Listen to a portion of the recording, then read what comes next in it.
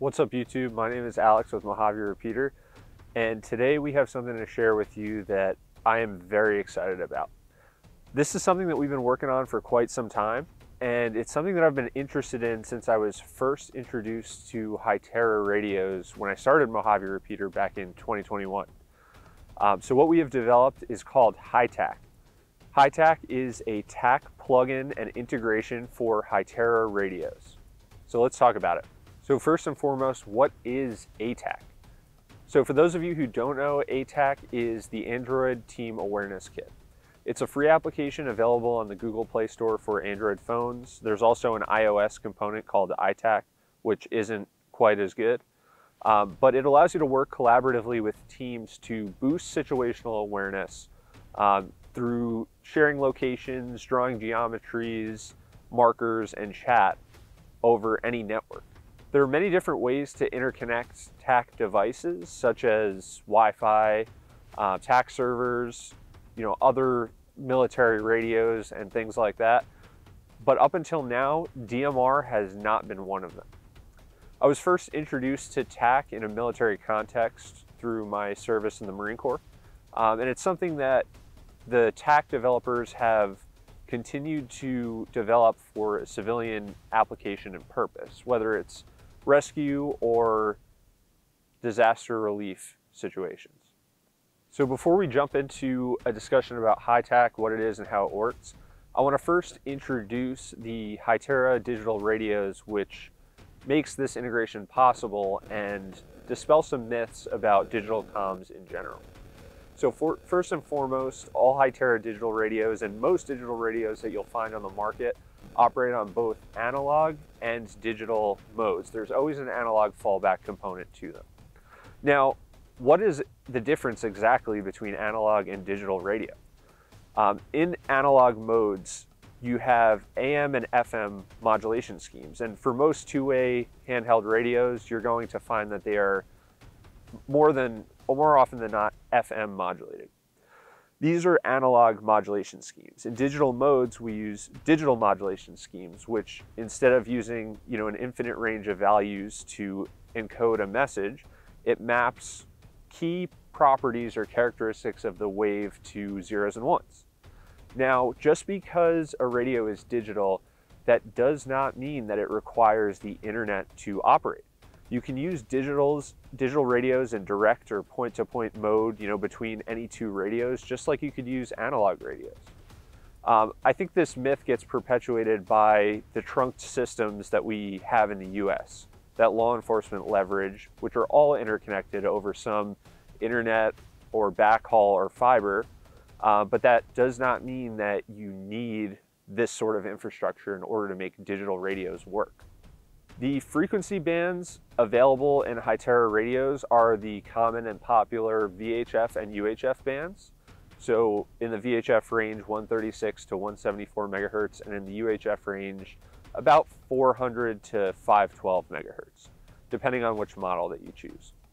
Now, Hytera radios are single band only, which is a point I like to make with customers. A lot of people are seeking a one-size-fits-all solution or a do-it-all radio, but realistically, a single band radio is going to be more finely tuned for the frequency that it can operate on, and thus you're going to achieve better ranges, better audio quality. It's just going to be an overall better experience because that transmission coming out of that radio is going to be nice and clean, and it's going to be able to travel much longer distances. So Hytera radios are single band only. They generally operate at a 1 watt low power setting or a 5 watt high power setting. And this is pretty common amongst most handheld radios. It's basically what you'll find across the whole market. Hytera radios are generally, at least the ones that I recommend, IP67 or IP68 rated for water resistance, which means that you can truly use them in any environment. If you're outside and it's raining or you take a dunk in the pool, it's not going to affect the functionality of the radio. They're also durable, rugged enough for outdoor use. And so I wear mine on my kit. I have no problems, running drills, getting on the ground, etc. They're good to go for a hard use environment. In terms of battery life on the Hytera radios, between the HP 682 and 782, you can expect about 20 to 24 hours of battery life, which is a fair bit. Nowadays, I'm liking the HP 782 quite a lot, and I pair that with the BP 3003, I believe it is, extended battery. And so that'll give me an additional about 4 hours of battery life. And then I'll just carry multiples of those in my kit or fanny pack, just because if I'm operating for extended periods of time, it'll be nice to swap batteries instead of putting it back on a charger. Now, one of the advantages of digital modes that you do not get with analog is true privacy through encryption. So this is going to require the proper licensing from the FCC, but just to dispel some myths and rumors, encryption is not illegal. It just requires the right class of licensing, which is FCC Part 90 licensing, and it's something that my business can help your organization out with. Now, encryption gives you true privacy on your digital channels. On analog modes, you have things like scramblers, voice inversion, which is something that can be immediately reversed by any listener, and it doesn't require a key to reverse it.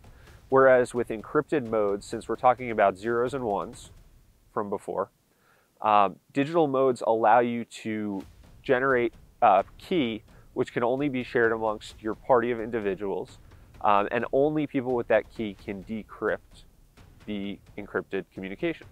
There are different strengths of encryption, but just know that AES 256 is the gold standard. And that is what comes in the Hytera radios if you opt for the optional advanced encryption feature on the radios.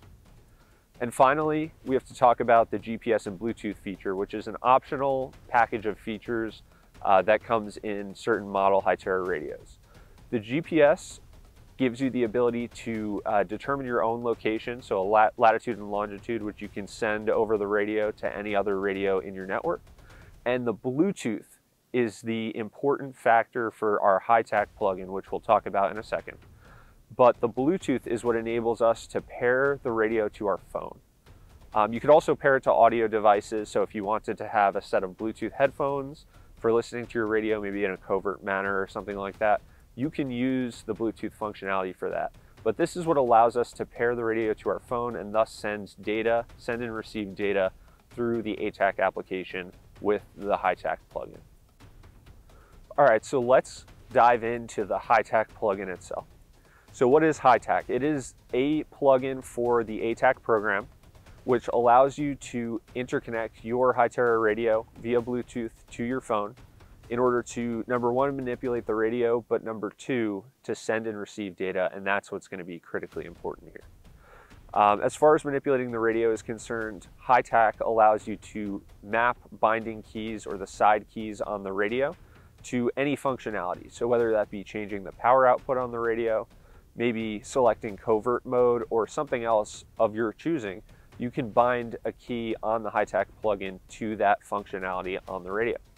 It also gives you the ability to hit a push-to-talk key in ATAK, which would key up your radio to be able to talk and use audio.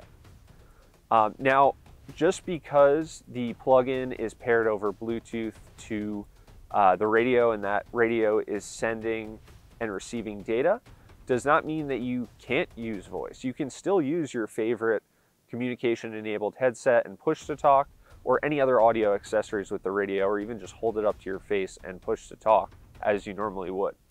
The HyTAK plugin allows for you to be able to do both voice and data at the same time. Now, HyTAK functions exactly as any other DMR talk group would. It's direct, so point to point between any two radios. It does not require any advanced, complicated, or expensive intermediary devices like a repeater or a ATAK server. It will work in direct mode between any two radios, and all you have to do is be in the same talk group, and then you'll be able to see each other's locations, send each other markers and chats, etc. So HyTAK is totally off-grid, no internet required to operate. Although right now HyTAK pairs to the phone via Bluetooth connection, we're actively developing a method to communicate with the radio over a wired interface. So what this means is that we'll be able to eliminate the wireless connection to the radio altogether and just sends data from the USB-C output on the phone directly to the radio over the wire. That would significantly improve your signature management in a contested environment, for example. As far as practical applications for this plugin, we think it's really great for fire or search and rescue organizations, for emergency preparedness or disaster relief, for security organizations like executive protection services, or even just milsim and airsoft. This plugin would give you an absolutely unfair advantage on the airsoft battlefield. And I can't understate the importance of having this degree of situational awareness and coordination abilities for your own personal preparedness and for your family during disaster scenarios, such as the horrible weather events that we've experienced in the recent times, or whatever that may be. This will truly improve your own personal preparedness to a degree that we haven't seen before in personal communications. The HyTAK plugin will be available on our website this coming week at mojaverepeater.com. So please go check it out just to learn more about the application. And if you're interested in enterprise licensing for your organization, which would include things like training, services, and then priority for developing new features and integrations for the plugin, then please give us an email at sales@mojaverepeater.com and we'd be happy to service your request. As always, I want to thank you guys for staying tuned to the channel and for watching this video. You can give us a like and a follow on Instagram at mojave.repeater, and I'll see you in the next one. Take it easy.